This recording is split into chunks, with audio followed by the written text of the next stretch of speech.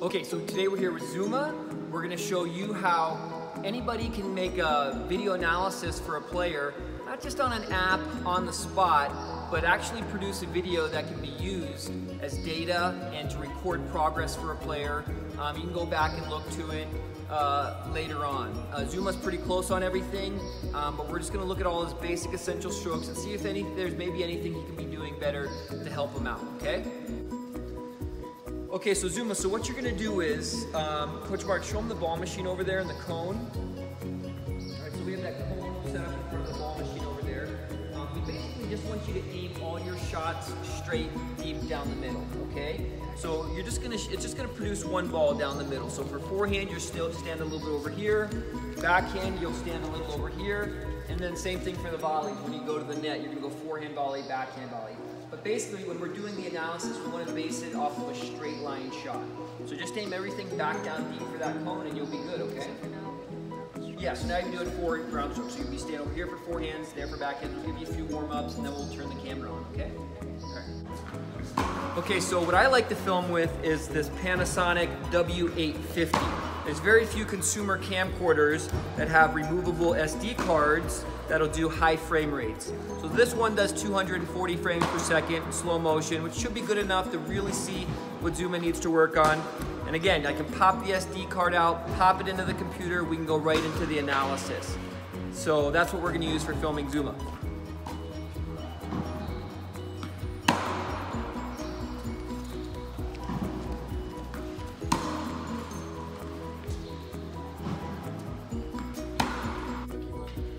Okay, so what we're gonna do now is just take our SD card out with our footage and we're gonna pop it into our computer here. All right, so now we're gonna open up one of our pieces of footage here of Zuma, starting with this forehand.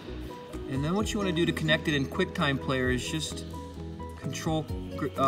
select all of them and drag the other clips into that clip.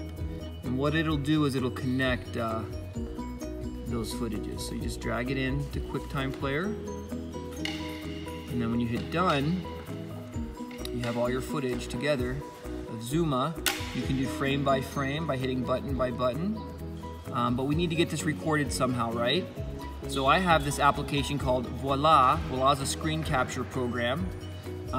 So basically up here you can just capture, record full screen, and it's going to start recording what I'm saying and what I'm showing on this screen for Zuma.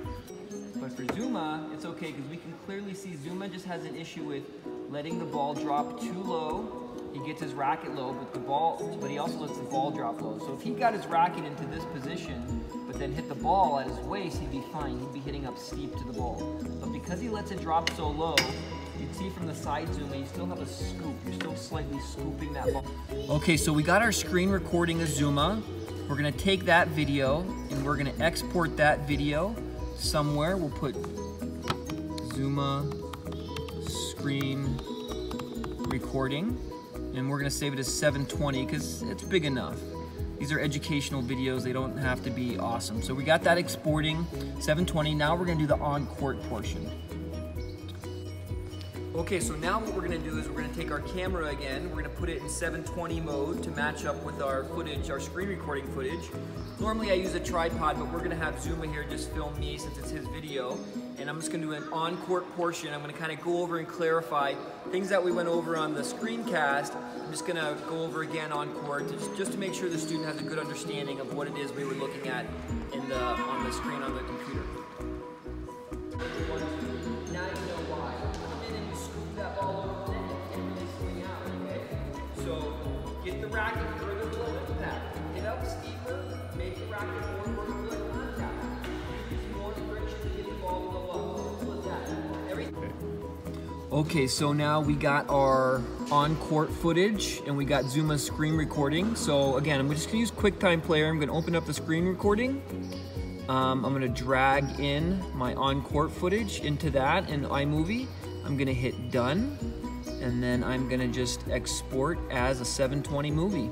And that will be Zuma's tech analysis.